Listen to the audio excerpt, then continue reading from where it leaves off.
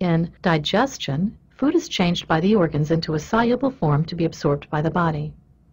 Food in the mouth is mixed with saliva. Saliva begins to dissolve the food as the teeth grind and cut it.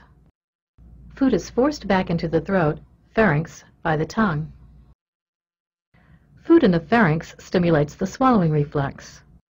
The larynx is pulled upward to meet the epiglottis and seal off the trachea. Food goes from the pharynx to the esophagus. Food moves down the esophagus by peristalsis. The peristaltic wave reaches the esophageal sphincter and food enters the stomach. The unique muscular structure of the stomach breaks up the food into small pieces called chyme. Chyme exits through the pyloric sphincter into the duodenum of the small intestine. The major portion of absorption and digestion occurs in the small intestine.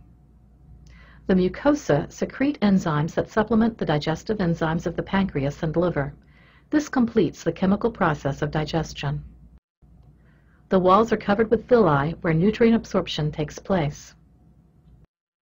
The structure of each villus contains a capillary and lacteal to pick up the digested nutrients.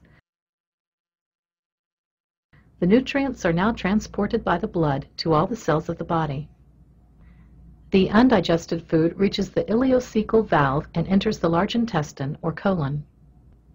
The colon absorbs water, manufactures vitamins, produces mucus, and forms and expels feces. Mass peristalsis pushes the feces into the rectum, which stimulates the defecation reflex.